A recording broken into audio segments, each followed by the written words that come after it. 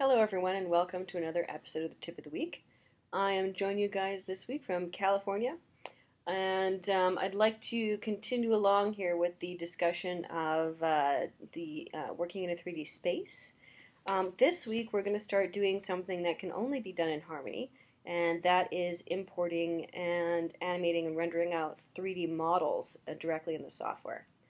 But to start out today, we're actually going to start out in Maya. And I'm doing the demonstration here in Maya because Maya is the software that is kind of tried, tested, and true for this whole process. There are some people that are experimenting with other technologies like with Blender and 3D Studio Max. And as I go, I'll explain the aspects of it that can be done with multiple softwares and the ones that and how you can do that. But I will focus on what we can do with Maya since that is the most common industry standard software that I hear people using. So here I am in Maya, and I've already modeled and textured my car. In this case, it doesn't have any actual textures on it, it just has some shaders. I did set this car up with a ramp shader, so if we actually render this car out, then you can see that it has that kind of clear definition line between the highlights and shadows, and that's set up with the ramp shader, or it's a kind of Toon shader, right, the ramp shader. And it's one that some people like to use. So I did that with this one, and then I'll also import a different model after, which is a background that's textured so that we can see the difference and how to do that. So in this case now, when you have everything set up here, you've got it ready to go. The first step that you need to do is exporting the model to import it into Harmony. The second step, or the second major stage, that I'll talk about next week will be how do you actually render this out. But this week I just want to go over the first stage or the first process, which is exporting the model from your 3D package into Harmony to integrate it in and do some animation in there. So from Maya now, you can go to Windows and it's in Settings and Preferences and then Plugin Manager. And there is a plugin that can be sent to you from Toon Boom for Maya versions up until Maya 2012, and then from Maya 2013 onwards we recommend the use of the FBX. But for Harmony 9 we had a plugin that was called the OSB plugin, and we can send you this plugin to use with Harmony 9 and you can install it in Maya. And from there, now if you go to your plugin manager, then it's called libmaya to OSB, and you can load and auto-load this plugin in here. You can also use FBX, and when you use the FBX format, that's something that can be used from any software. So you can export an FBX from Blender or from 3ds Max, and you can import those in. So everything that we do today at this kind of phase for the import phase can be done with multiple softwares. Where it becomes a little bit tricky is when you render it out, and I'll talk about that next week. So when you have your plugin loaded in there, now with this car I can do a file export all. It has to be export all, you can't just do export selection with the Toon Boom export. But from here now you can see there is a TB3D export, Toon Boom 3D export, and that's your OSB export. And then I've also got some FBX exports in here which I could use as well. So if you're using Harmony 9, then you've got to use the TB3D export. If you're using Harmony 10, you can use either the TB3D export or the FBX export. So then when you export this out, what happens is you can go into Harmony, and so I'll just go to File, Import 3D Models, and I can browse for this one. And now, I did also on that car from Maya, I had that ramp shader on. So remember the ramp shader is the one that gives it that kind of line, the sharp line from the lighted area to the dark area, which makes it look more like a Toon shader. When you export an OSB file with the ramp shader and you import it in, it does some funny things to the textures, so I'll just show you what it looks like. So yeah, I mean this car came in here, but it came in with a rather odd looking texture that's not the same one from the inside. If you disable the ramp shader and replace it with a regular Lambert, for example, and export the OSB, then the shaders come in normal. So I would definitely recommend, if you're going to use the the OSB format, to do that. You can also import the FBX file. So let's go File, Import 3D Models, and I'll browse here and I'll bring in the FBX. And I'll also just create a new layer with this one as well.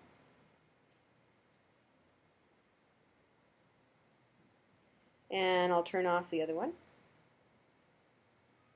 So now we see that this one here imported in with a bit of a nicer texture, but it's kind of not in my camera view, and it's really off to the side in my perspective view because it lines it up with the drawing grid. The drawing grid here lines up with the drawing grid in Maya. And so if we look at the drawing grid in here, it's off to the side, and that's why it's coming in off to the side. But that's okay, because when I'm in Harmony now, I can go in here and I can add a peg layer. And I can double click on this peg layer, enable 3D, and now I can move this object around, or I can scale it down. I probably want to scale it down first. And I always recommend using a separate peg instead of doing the enable 3D on the 3D layer itself. And the reason I do that is because when it's a separate peg, let's say you import in more than one model, you can make all of those models a child of the same peg. And then when you scale it down, they'll all be scaled down by the same amount. So that's why it's really handy in the case of 3D to use a peg. Also here, the pivot point is off to the side.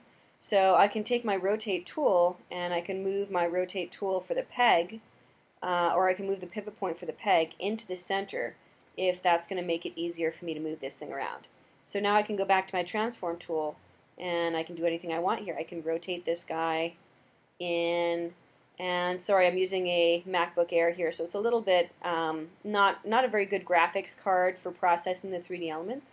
It's also something that you should keep in mind when you are doing 2D, 3D projects, is that as you're processing 3D elements, you do need to have a computer that supports both the 2D and the 3D system requirements.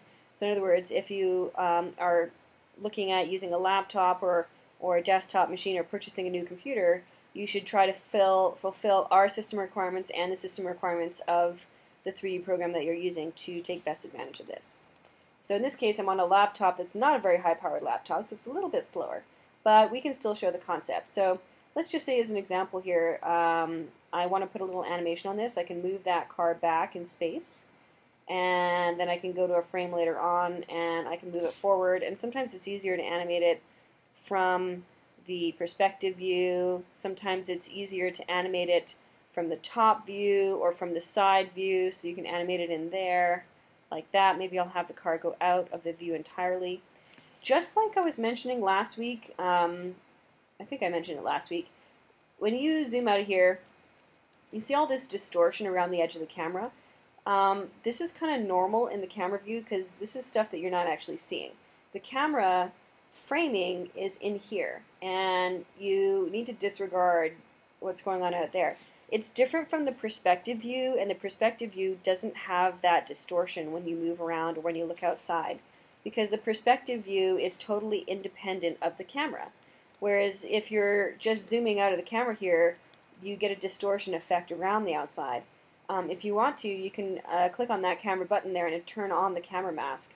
So I think when I did mention this before was in relation to Storyboard Pro. So it's the same concept from Storyboard Pro that we have here with the car.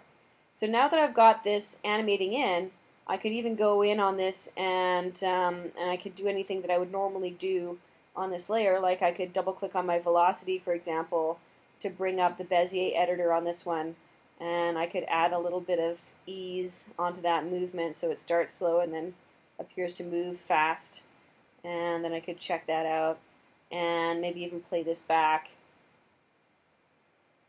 So, you know, if it's not going fast enough, then I would want to move the keyframe in so that it zooms past faster, just like you do with your regular 2D elements. Oof. So that's much better.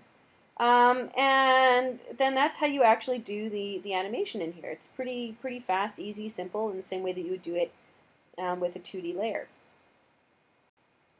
Now let's take a quick look at doing something that is textured and doing something more like a background. So I'll open up a scene file that has everything in it. or actually I'll open up just the loft first to show you how you can export this one.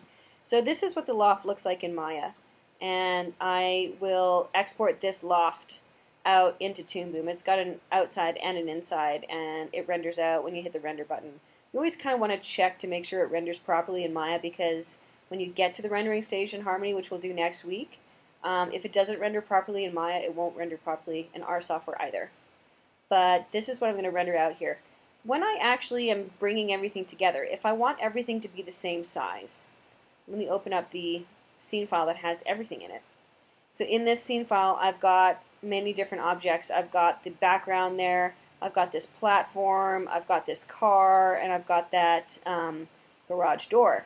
And I want all of these elements to be separate elements, but they're kind of a part of a set that will always be together. So because of that, I want one file that has them all in it so that they're at the right relative size. But when I export it, because you're doing the export all, you just want to select, for example, the car. You'll temporarily delete everything else in the scene. You'll do a save as of the scene, save it as, car.mb, my binary, and then you can export out your FBX. Then you can undo, get back to the main scene that has everything in it, and then you can just save the platform as a new scene. Do a save as platform, and you can save out your FBX or your OSB. So in the end, everything that you want to animate in Harmony should be on its own model or in its own scene file. But you still would have a master scene that has everything in it just to keep everything at the same size. So then once you have exported everything else out, you can go back in Harmony. Now I can do a file import 3D models, and I'll browse now for the loft, which in this case I have an OSB file. Create a new layer for that. And so now you'll notice that when the loft comes in with its textures. It shows an OpenGL preview of the textures here directly in the software. And it shows those textures directly in the software because when you save the FBX format and the OSB format, it will package the textures in or bundle the textures in with the file. In the case of FBX, you have to enable that option, so you have to make sure that you turn on bundle the textures. OSB, it's on by default, so you don't have to worry about that. But once it's in here, just like before, I could even attach this loft to the same peg as the car so that they're sized relatively the same. And so if I now take a look in here, as I'm moving around in my perspective view, I'm using the same spacebar 1 and 2 to zoom in and out. These are the Toon Boom shortcuts. And then it's Alt and Control, or sorry, Control and Alt, or Command and Alt on Mac to move around in this space. So the relative sizing here is correct for the car, but the car is, on the ground and stuff. So I can keep the car or the loft and the car sharing the same peg there, but I'll add an additional peg for the loft, and I'll also make this a 3D peg so that I can move the loft around. So in my perspective view now, I can zoom out of here, and then I can move this loft and reposition it relative to the car so that it makes more sense what the car is doing, because the car is probably going to be moving or driving out of the loft. So I might want to just move that over. And maybe I'll make use of my top view just to drag this guy over really quickly here and reposition that the way I want it to. And I definitely want to have the opening of the door over on this side. So I like to grab just on the red, green, and blue handles when I rotate things to constrain the axis that I'm rotating them on. And sometimes, by the way, it also helps to have certain scenes that have walls cut out of them. So for example, I could have a version of this model that doesn't have this front wall, so that as I'm, oops, and I don't want to actually have animation on that, but I'll fix that. So I might want to have this wall cut out of one version of the model so that it's easier for me to manipulate that in the software. Oops, what did I do? I think I moved the wrong keyframe. So this, it looks good at the end, but it doesn't look good at the beginning. So looks like there's a keyframe on that layer as well. Let's just hit F7 to remove that keyframe and remove this one. And, oh, I know why. There's movement on the 3D object for the loft because there's movement on that car peg. So I probably don't want to make this loft actually a child of the car. What I should do in this case is I should have a peg that is just for the sizing. And why don't I just go in here and copy the sizing information from the car peg that I had. So my scale in here is 0.055, so I'll put that on this one instead. So let's just put that as 0.055 to make that match this one, and then I'll put the scale here, 0.055, scale X, scale Y, and this one also has a scale Z because it's a 3D, so I have to enable 3D on that, and then 0.055, and then I'll just put it on this one back to 1. It's probably the easiest way.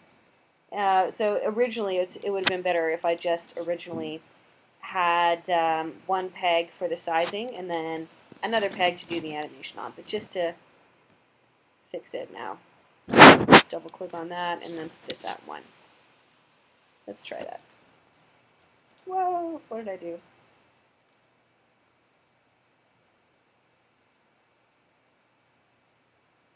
Oh, because there's an animation on it. So let's remove the animation from the scale.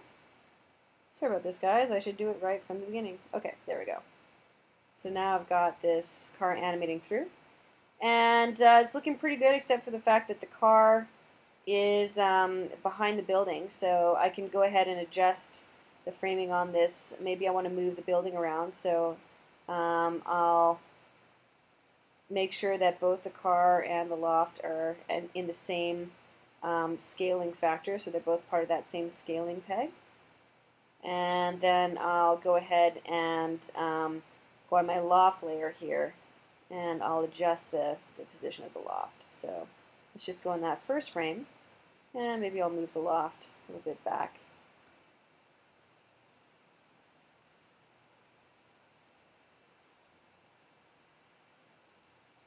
And I can take the loft, and I can also rotate it so it's at the same angle as the car.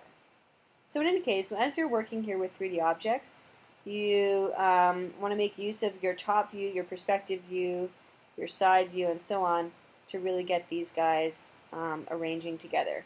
And then as you're working with 3D models, you can also work with 2D layers in this 3D space. So just like you can in Storyboard Pro, you could go in here and you could have a 2D layer that you're drawing on. So let's just add a drawing layer. Oh, I've already got one there. And then I'll draw something. So let's draw in white just because my background here is pretty dark. So I'll grab a white color and I'll just draw something. It's my scribble. So my wonderful scribble now exists in 3D space. So everything that exists in 3D space, you want to enable 3D on probably to be able to move it around, and then you can take your transform tool and you can reposition that. So if this is my drawing layer, I want my drawing layer to be in the right Z depth and everything for this scene to make it work with the 3D element. So this is a super cool concept to be able to work with 2D elements and 3D elements together in the scene directly. And so at this point, I have to finish up because I've gone way over the time that I was supposed to spend. And so at this point now, if you render this out, if you do a file export movie, it will just render it out with the OpenGL preview of your 3D models. Because I don't have any rendering modules in here, it will render out with the OpenGL models, or the OpenGL version of the model. So in other words, it renders out exactly what you see in the camera view. And the camera view, because it's kind of a preview model, the textures aren't loaded in as the full textures. They're a little bit lower just to save the memory. And also, there's no anti-aliasing on these guys. So it's really not good enough for a final render. But if you're just going to rotoscope on top of these things, or if you're using the 3D model as reference, then this is more than good enough for the purpose of the reference. But when you want to render out with a final renderer, you really need to use an outside rendering engine, and that is what I will talk about next week. So take care, guys, and I'll see you next week.